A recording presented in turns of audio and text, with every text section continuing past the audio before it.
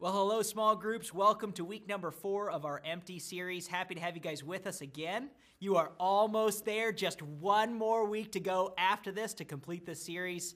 But we're thrilled that you've been walking with us as we've talked about people who are empty and how they encountered Jesus Christ.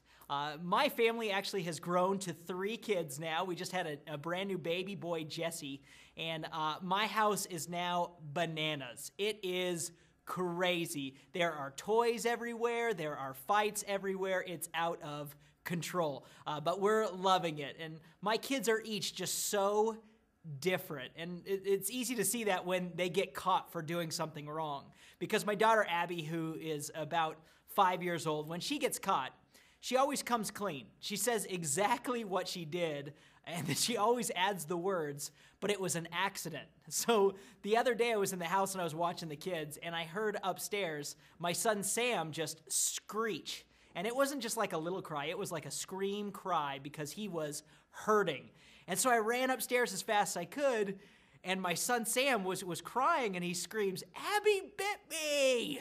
And I said, "Well, what happened?" And so I looked at my daughter, I said, "Abby, what did you do?" And she said, "Oh, Daddy, well, this is what happened.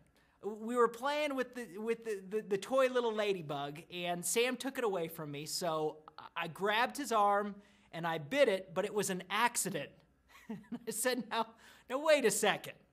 Now, you mean to say that you accidentally grabbed Sam's arm, that you accidentally fell face forward into his arm with your mouth, and your teeth accidentally came down to bite him, and it was all an accident? And of course she said yes. And I said, "Come on, don't take me as dumb. I know that you bit the kid on purpose." And that's how she always reacts when she gets caught. She comes clean, like right away, says exactly what she did. My son Sam, he reacts in a whole different way. Sam will walk up to me and he'll put his head against my leg when he's caught, and he'll say, "Daddy, I love you." And my heart melts and I fall apart, and he still gets punished, but it's hard to discipline him when he's that way. And it's interesting that we all come clean in weird ways when we're caught for something. And in fact, our ways of dealing with getting caught, sometimes we feel guilty, sometimes we feel full of shame, sometimes we just don't want to go outside.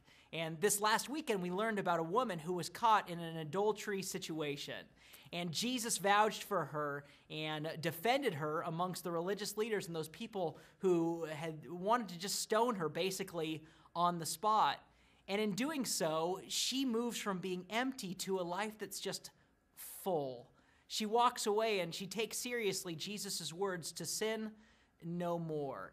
And as she goes from that place, I'm sure that her life was just radically transformed. And what we want you to do here at Sagebrush is we don't want your life to be empty. We don't want it to be full of guilt. We don't want it to be full of shame. But we want you to be able to move past those things into a life that is fully devoted to God. So how do you do that?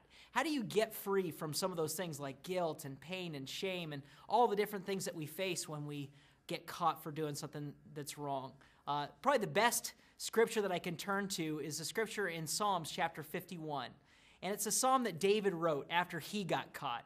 And David, we know, was a man after God's own heart. However, he was far from perfect. And he gets caught in an adulterous affair with Bathsheba, and he's confronted by Nathan the prophet. And after he's confronted, he turns back to God and he writes just one of the most beautiful psalms that's, I believe, in the whole book. And he turns and he looks to God in Psalm 51, and he writes after Nathan the prophet confronts him. And he says this in verse 1. He basically comes clean and he recognizes that he's done something wrong. He says this, "Have mercy on me, O God, according to your unfailing love, according to your great compassion. Blot out my transgressions, wash away all my iniquities, and cleanse me from my sins." Now listen to this. "For I know my transgressions, and my sin is always before me. Against you, you only have I sinned, and done what's evil in your sight, so that you are proved right when you speak, and justified when you judge." And he goes on to say, "Surely I was sinful at birth, sinful from the time my mother conceived me. Surely you desire truth in the inner parts. You teach me wisdom in the inmost place." David comes clean before God. He doesn't try to hide in his sins, but he says, "God, this is who I am. I am broken. I am a sinner. I have done what's wrong. And because of that, David knows that his relationship with God has been severed, that it's been broken because of what he's done. And so he comes back to God to make things right. After he comes back to God, he asks for God to just cleanse him, to make him right.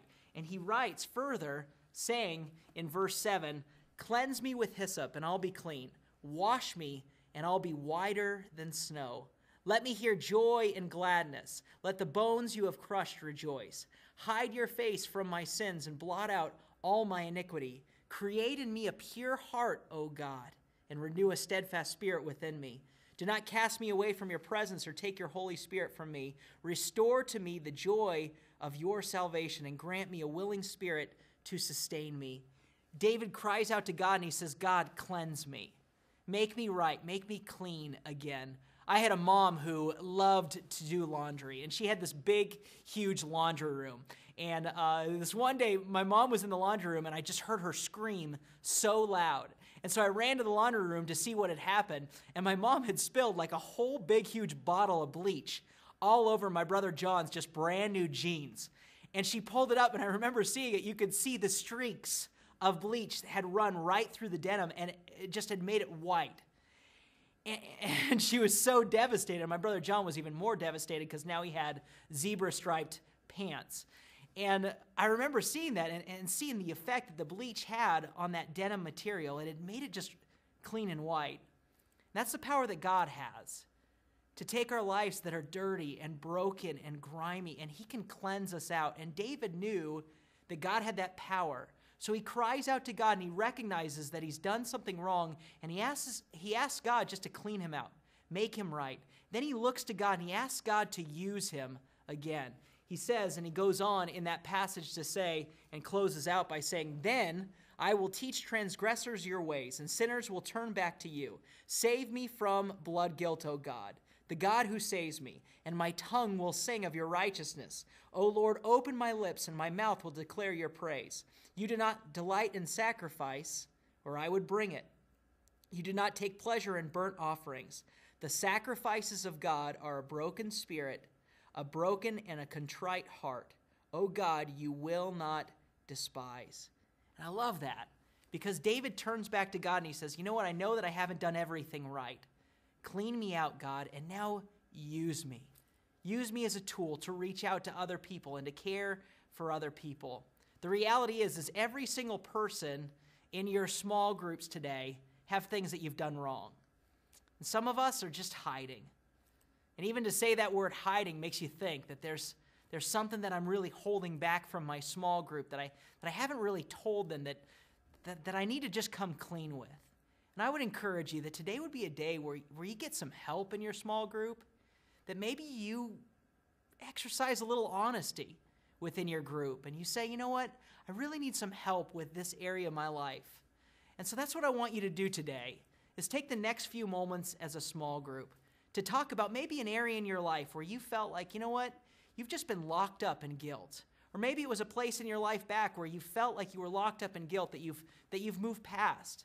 And then talk about as a small group, how can you help each other in order to be filled? We don't want you to be empty here at Sagebrush. We want your life to be filled. And so go out and find freedom in being honest and open with one another. That's our prayer. Thanks so much, guys.